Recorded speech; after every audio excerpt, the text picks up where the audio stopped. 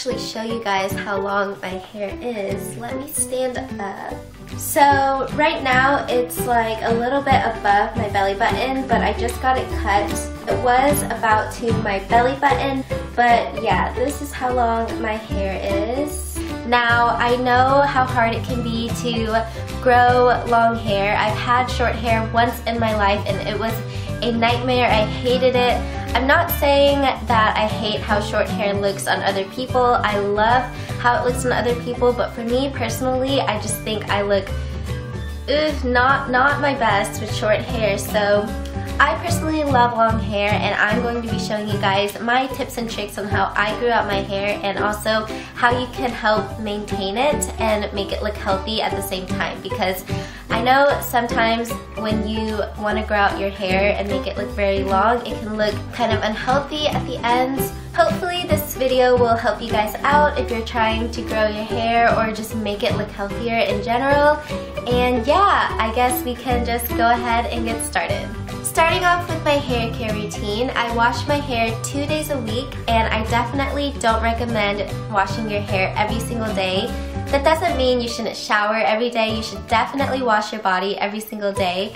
But as far as washing your hair really does not need shampoo every single day. That will just strip out the natural oils in your hair and prevent it from growing like it should. So the shampoo and conditioner that I'm currently using are the Herbal Essence Body Envy Volumizing Shampoo and Conditioner.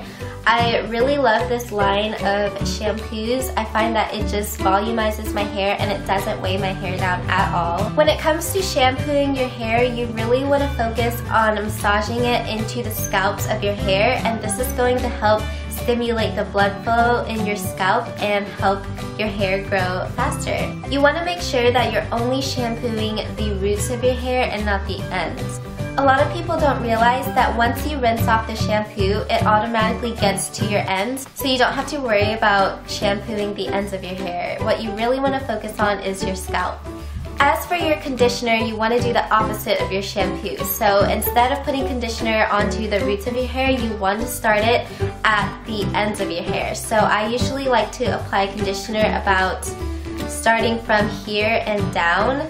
Conditioning the scalps of your hair is going to make it really oily and also weigh your hair down, which is not what you want. Conditioner contains wax and silicone, which can actually clog up the pores of your scalp and prevent the hair from growing like it should. So definitely do not put conditioner into your scalp. It's a big no-no. Only the ends of your hair. Once a week or even once every 2 weeks, I like to give my hair a nice deep condition. So I like to use the macadamia natural oil, and I put this on the very ends of my hair, like just at the tips. Makes it really soft and healthy looking. You definitely don't want to overuse this product. I would recommend only using it about once a week, if even. I like to use this especially when my hair is starting to feel really dry at the ends, and it just prevents me from having to go get a haircut. Sometimes I will also use the Aussie Moist 3-Minute Miracle in replace of the Macadamia Deep Repair Mask. I find that this is a little bit more gentle. That is everything that I use on my hair in the shower, and after I get out of the shower, I like to use a wet brush.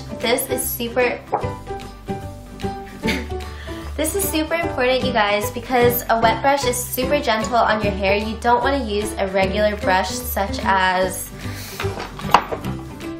this one right here. It's a big no-no. Definitely stick with your wet brush. It's a lot more gentle and it's literally made for wet hair. Another tip that I have inside the shower is do not try to untangle your hair. Your hair is super fragile when it's wet, and it's definitely better to just condition your hair and then detangle it after you get out with a wet brush. That is very important. Whenever you get out of the shower, make sure to not tug on your hair or go like this with a towel. It's just going to cause split ends. I used to do it all the time, but now I just wrap a towel on my hair and just place it on my head while I'm going to get ready and stuff. You don't want to use the towel as a tool to rub your hair like this or dry it. It's not a good idea.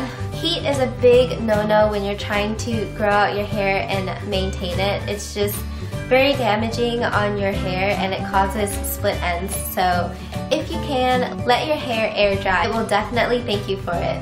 Now that we're done talking about showering tips, I'm going to be showing you guys how to maintain second and third day hair. Dry shampoo. If you guys have not tried this, you are definitely missing out. I can literally go a week without shampooing my hair if I want to by using this product. This in particular is the Batiste Dry Shampoo. You can find this at Ulta, Urban Outfitters, I think Target? Correct me if I'm wrong. But definitely recommend this dry shampoo. You want to focus your dry shampoo just like you would do your regular shampoo. You want to apply your dry shampoo to the scalps of your hair and massage it in as you would massage in your shampoo. And this is just going to help give your hair volume and texture and make it look less oily. It will definitely save you from having to shampoo as often as you normally would. I recently ran out of this stuff and I was dying because I was literally finding myself needing to shampoo like every other day, and it was very annoying. So I'm super glad now I'm stocked up once again, and this definitely is a lifesaver for second and third day hair. Another tip for maintaining second and third day hair is just to put it up in a bun, in a ponytail, whatever you need to do.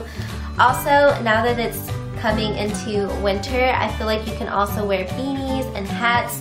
Whatever it takes to cover up the greasiness, just do it.